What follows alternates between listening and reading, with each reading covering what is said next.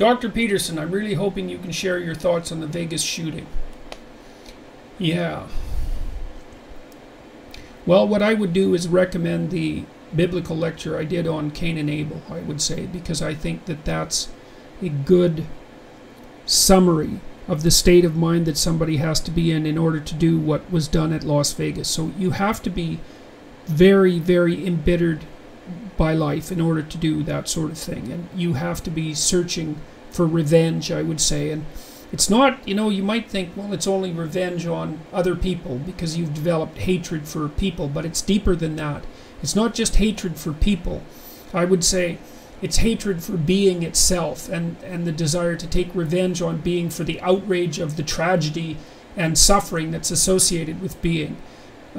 And maybe the tragedy and suffering that's been part and parcel of your own life.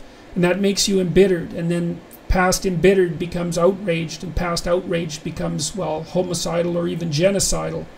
And that's a terrible state of mind to be in. It's a hellish state. I believe that the best way to conceptualize the state of mind that someone has to be in order to do something like the Columbine shootings, for example, or what happened in Las Vegas, is that you're really, and you have to speak about it in religious languages, you're really out for revenge against God for the outrage of creation. That's what it looks like to me. And that's a state of mind that's truly hellish. And you can get there by brooding long enough. Now, it's also possible, I mean, this guy didn't have any previous history, criminal history or anything like that. He's pretty old, so, you know, there's also the possibility of some kind of neurological pathology that might be characteristic of him, you know, some degenerative neurological disease. There was a kid years ago at the University of Texas at Austin who climbed up on the tower there and shot a number of people with a high-powered rifle, and he had a fast-growing tumor on his hypothalamus and had reported like these being overcome with extreme feelings of rage. And so that's another possibility. But I would say the embitterment hypothesis is the strongest one.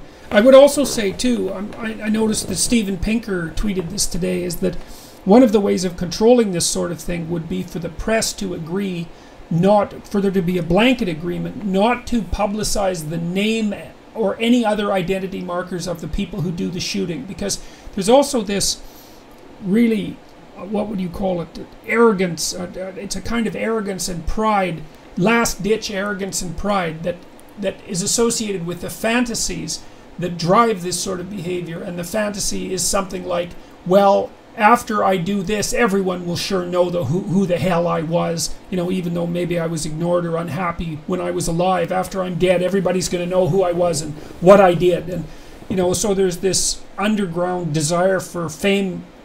I guess it's notoriety, but notoriety might be preferable to being ignored.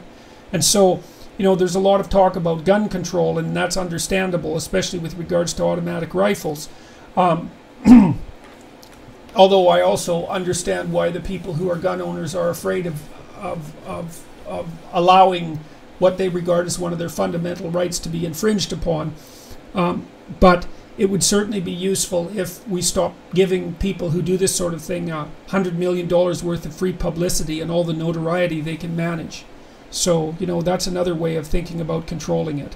So, how important do you believe the American right to bear arms and maintain militias? Is it equivalent to the right to free speech? Well, I don't think anything is equivalent to the right to free speech or the responsibility for free speech. How important do I believe that right is? Jesus, that's a tough question. You know, my dad's a hunter. He has 200 rifles, something like that. They're all single shots because he believes in aiming carefully. The culture I come from, which is northwestern Canada, is a rural culture, a hunting culture. People take their guns seriously there, and it is definitely part of their lifestyle. I mean, my dad's hunted his whole life, and we ate wild meat almost all the time I was growing up. I think that the right to bear arms is one of the markers of a free society. I don't think it's reasonable that only the police and the army should be allowed to be dangerous. Having said that, well, I think I'll just leave it at that. I mean, I feel obligated in some sense to go farther, especially with regards to what happened in Las Vegas, but it seems to me that mostly what happens after these mass shootings is that the event gets absolutely politicized and people take their standard positions, and there's no moving either side, and that's too bad. But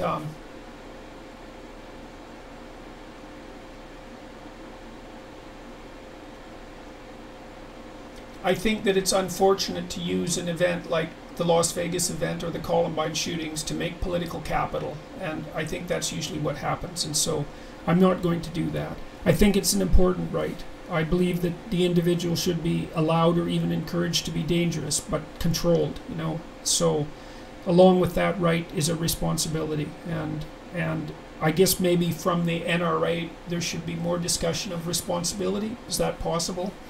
That seems to me to be reasonable. So